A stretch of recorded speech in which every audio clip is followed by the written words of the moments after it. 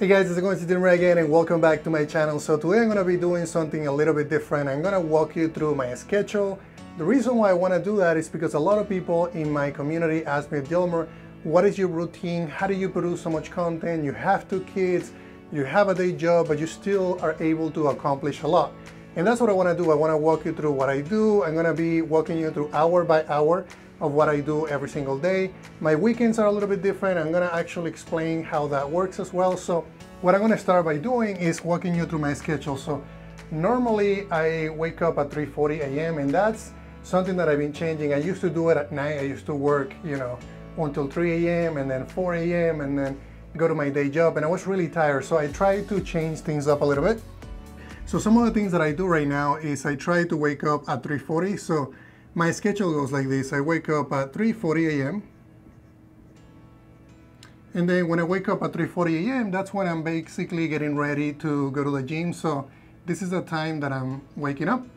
So the next thing that I do is I need to get ready, and I'm gonna be walking you through every single hour. So about 3:55 a.m. This is when I am ready to go to the gym, so ready for the gym. And I want to walk you through, everything, because it's really important that we look at the gaps in between. So I'm gonna say ready for the gym. The next thing that I do, so the gym is about 15 minutes from my house, so it's really close. You wanna make sure that you're always trying to keep up your time optimized. So having a gym really close by has really worked for me. So I would say about 4:10, this is when I'm at the gym. So I'm gonna say that I'm working out, and this could be, you're doing cardio, you're doing weights, in general, just something that you can do to keep you busy and get you really excited about what you have to do in the morning, and that's what happens with me. So I'm gonna say working out. So I think on average, I try to work out at least 20 to 30 minutes, it depends on the day. Lately, I've been doing 30 minutes, so I'm gonna say by 4:40 a.m. this is when I'm done with the gym. So I'm gonna say done with the gym. So I get about 30 minutes, so you can kind of see the gap in here, which is 30 minutes of workout. I'm also about 15 minutes here on the difference for me to get ready.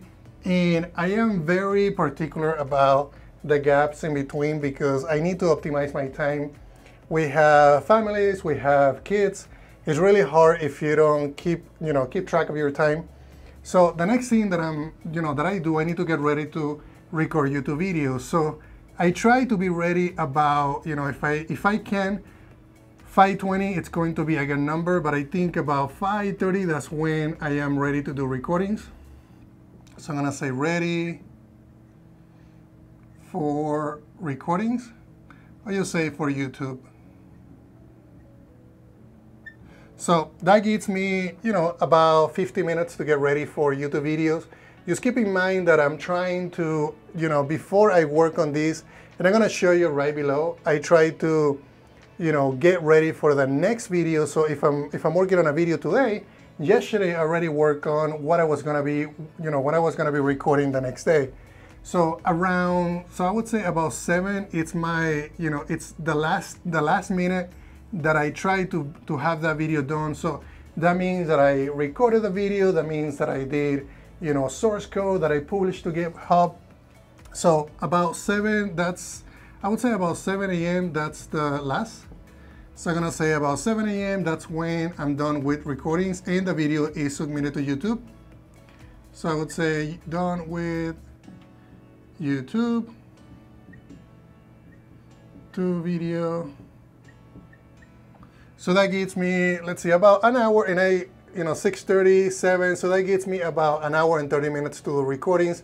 That doesn't seem like a lot, but it's actually a lot because I'm getting ready the previous day. So that gives me about 1 hour and 30 minutes. So I'll say 1 hour and 30 minutes to work on the videos. So now, you might say, Dilmer, I have a day job and I'm working on, you might work as a developer, you might work as an analyst, and you're trying to work on your projects on the side, and it might be really hard because you have a lot of responsibilities. So this schedule, I try to keep it up as much as I can, but You know, there's time when we are deploying software and I'm a .NET developer during the day.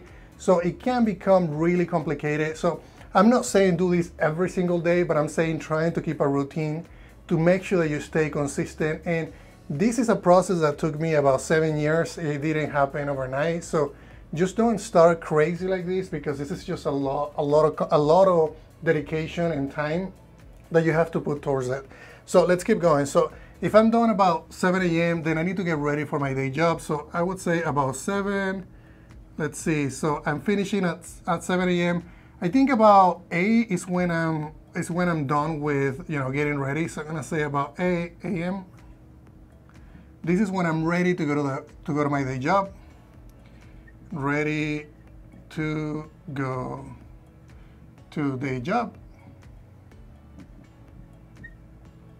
So my job, it's about 15 minutes from my house, and yeah, I am really close to everything, and I think that's one of the advantages. But if you're not, you know, if you don't work really close to your house or your studio, it doesn't really matter. I think you just need to adjust some of these numbers. But I think about 8:15 a.m. through, I would say about 8:30 a.m. This is when I'm at my day job. So I would say at my day job.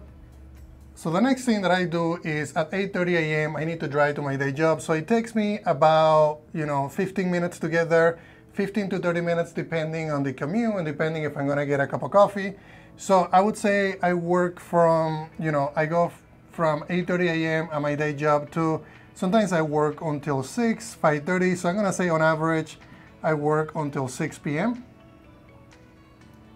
And this is when I'm done. I'm gonna say I'm done with my day job. With day job, I'm just gonna say, you know, this is the same as the previous one. So now you're gonna say, okay, Dilmer, what more time do you have? You have to wake up at 3:40 a.m. And this is when it becomes really challenging, right? I'm done by 6 p.m. So let's say that I'm in my house by 6:30 or 6:15 p.m. And this is where I am back home. So I'm just gonna say back home. So I am back home at 6:15 p.m. and the next thing that I do, we need to spend some time with our families, with my kids. So I think about 8:15 is when I start looking at what, you know, content I need to publish for the next day. So I just say content review for the next day. So there's really not a lot of time that I have in here between, you know, the time that I'm done with the content and also the time that I need to wake up. So I try to average about 7 hours of sleep. So you want to make sure that you do that and you keep 7 hours, or, you know, at the minimum 6 hours and 30 minutes.